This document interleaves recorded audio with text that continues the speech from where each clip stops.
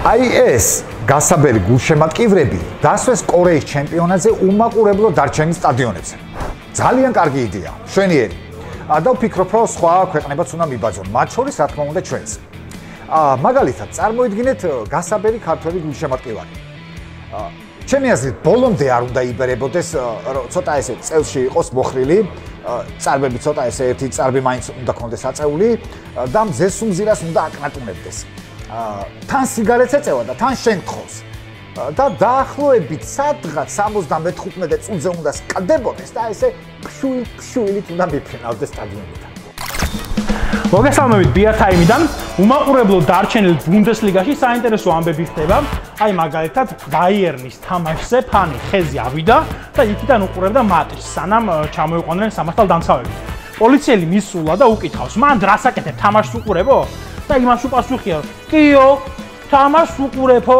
და თან ანგელა მერკელს ველოდები თავზე ქლიავი უნდა გადმოაყარო ბავარიის თამაშს ცაცხვის ხიდა რომ აყურებინებსო. რეკორდმაისტერი მაინელი არწივების წინააღმდეგ მიუხენურმა გრანდმა პირველობის ბოლო 5 შეხვედრაში დამაჯერებელი გამარჯვება პოვა და სატურნირო ცხრილში ლიდერი მდევარ ბორუსიას 4 ქულით უსწრებს. ადოლფ ჰიუტერის შეგირდებს კი მიჯრით ბოლო 4 საბუნდესლიგო შეხვედრაში პირწმინდად მოეცარა ხელი, გუნდმა ჯამში 13 გოლი გაუშვა და პლეი-აუტის ადგილთან 5 ქულა გააშორებს. კიდევ ერთი სახალისო ამბავი მოხდა მიუნხენის ბაიერნის წინა თამაშზე. 99 წუთზე ტომაშ მიულერი შეცვალეს. სტადიონიდან გასვლის დროს მიულერმა სოციალური დისტანციის დაცვის მიზნით მწვრთნელს ხელი ჩამორთმევის მაგივრად ანღური ამოარტყა. აუ თამაშის დამთავრების შემდეგ თურმე მწვრთნელი გასახდელში შესულა და ჯანდაცვის მსოფლიო ორგანიზაციის რეკომენდაციების შესაბამისად მიულერს პირბადით აგინა დედა. საოცრებებს აკეთებს რობერტ ლევანდოვსკი. უკვე 5 სეზონია მას 40 და მეტი გოლი გააქვს. ამიტომ ჩვენ გადავწყვიტეთ ეს ფეხბურთელი უფრო ახლოს გაგაცნოთ ბეთბარის ახალ რუბრიკაში ერთი კაცის დოსიე.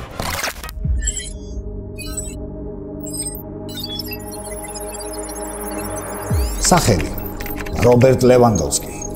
დაიბადა 1988 წელს ღარიბი ნახევარმცველის ოჯახში.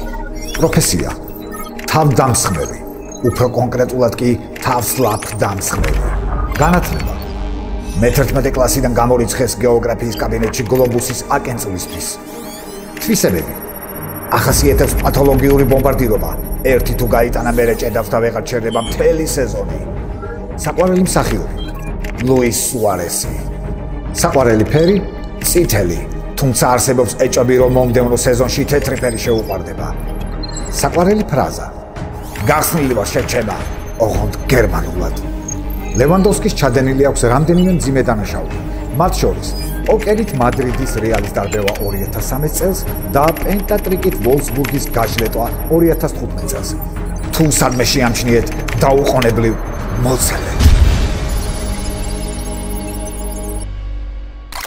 ბოლოხანს სერჟ გნაბრიმ თამაშს მკვეთრად უმატა.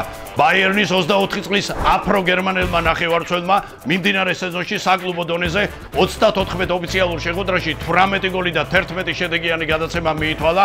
საშუალოდ 83%-იან ზუსტ გადაცემასთან ერთად გნაბრი თამაშში კარში 3.2 დარტყმას ახორციელებს და ისიც აღსანიშნავია, რომ აფრო-გერმანელი მიმდინარე სეზონში ბუნდესლიგის უკვე 7 შეხვედრაში მატჩის საუკეთესო მოთამაშედ დასახელდა.